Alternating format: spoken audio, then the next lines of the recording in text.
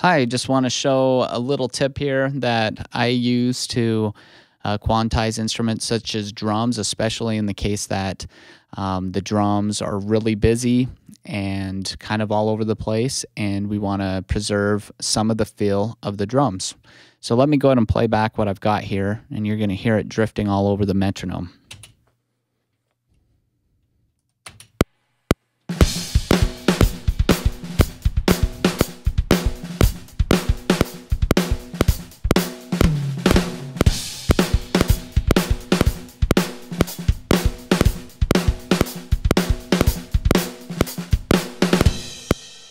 Okay, now hopefully you're not dealing with a drum track that is that bad.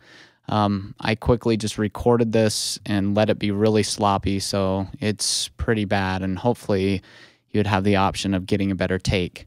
But in the case that this is what you're left with and you want to get this tighter, here's the steps that I would take. So first of all, for me, I like to try to maintain beats 1, 2, 3, 4 as much as possible on the beats, and kind of let everything in between the beats be more loose and free. So to do this, what we're going to do is we're actually going to go through and I'm going to identify any of the downbeats. So here at the very beginning, I'm just going to start here with number 1. Now, as I do this, I find it really helpful to have tab to transient on, and of course to group your drums together. You see that I already have that already done. So I just would tab to the first downbeat here. I'm going to press Command-I to identify beat, and I'm pressing the over arrow, just going to press 1 to zero it out so that I've identified this as the downbeat of beat 1. Okay, and that is going to be 2. Now, I like to have the grid showing quarter notes so that I can more easily see what I'm lining up to. So right here is beat 3, and this is going to be beat 4, beat 1. So we'll quickly go through this. That's 4. Now, here's an interesting thing. When you're doing these identify beats, something that you can do to save time when you run into a situation like this where this is measure 4, 1. Now, we're dealing with small numbers here, but sometimes when you're later in a project, like you're on measure 23 or whatever, 24, and it just takes time sometimes to figure out, wait, this is the downbeat of what measure? So for me, you'll notice I always change the second number because it'll zero out the last number. Now, in this case, changing this to 4 is obviously not going to be right because it is supposed to be the downbeat of measure 4. And I've realized that if you press 5 and press enter, it's smart enough to know there's not a 5th beat in the measure, so it just automatically makes it 1 for the next measure. So I find that helpful. So we'll just keep going along here.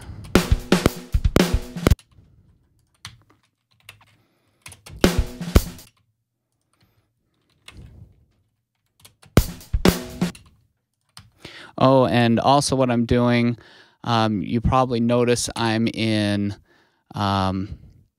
slip mode, but you can be in a grid mode if you want. And to be able to, of course, click right before the transient, just hold down Command, and that'll let you click and it won't snap to the grid.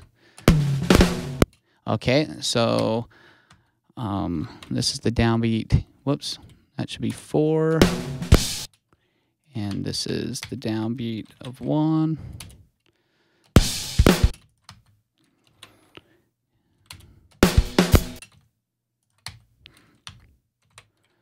Okay.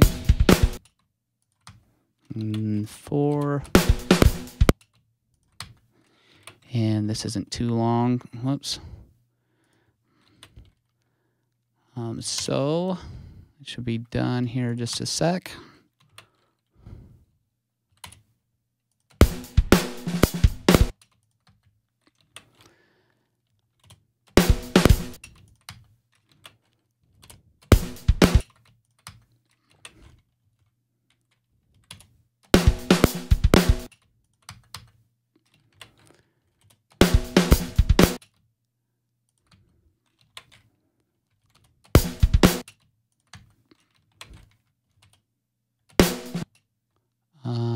Let's see.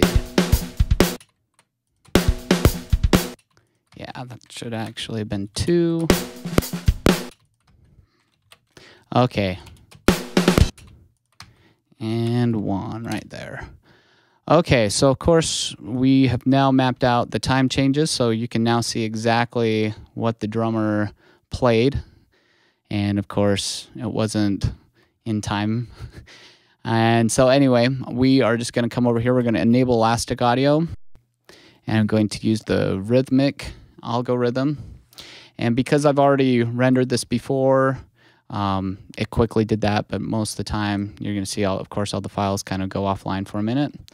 And then once you have that, then make sure you make all of your tracks now tick-based. So I'm holding down Option Shift, and I'm just going to switch it to tick-based, and they should all be there.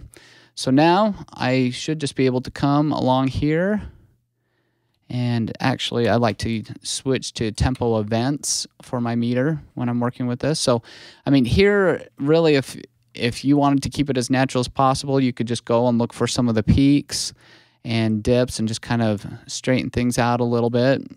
So this would be one way you can kind of straighten the time. And you can see as I'm doing this that it's making the drummer play more consistent. But in this case, I'm just going to be extreme and just put them right in time. So I'm going to erase all of these. And in fact, I'm even going to identify 120. Now let's go ahead and listen to it now. And you'll hear that, I mean, because it was recorded pretty sloppy to begin with, that we won't be 100% there, but we're going to be a lot closer now. So let's play this back.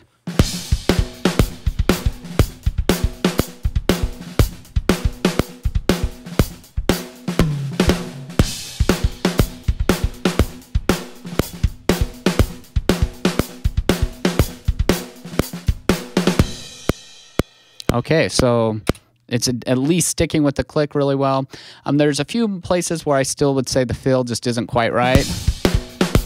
Like on some of these areas, especially this first measure. So we may want to break this grid up a little bit more. And we could pull up our Quantize menu and of course, you know, set something to help it quantize a little bit. And we can just select sections now because basically what we've done already is Pro Tools, when I straightened out the meter, already put the markers throughout the material so that I can now quantize just little tiny sections that need it without worrying about it shifting the audio to the left and the right of what I'm editing. So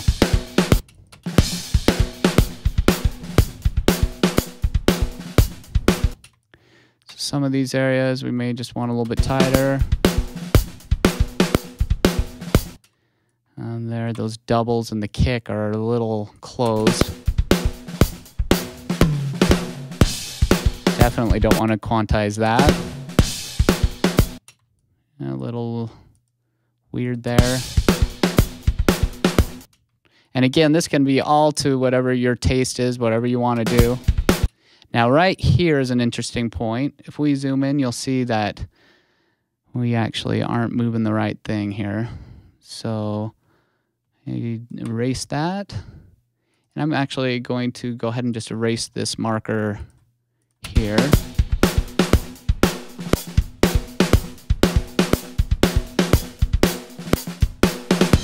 Okay, so 2 more places I'd say here. Make that a little bit tighter.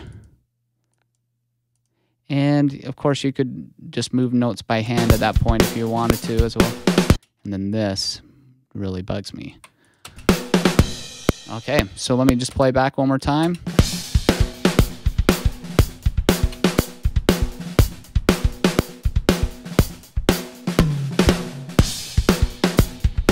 Okay, so still a little weird right in here. And it is this guy.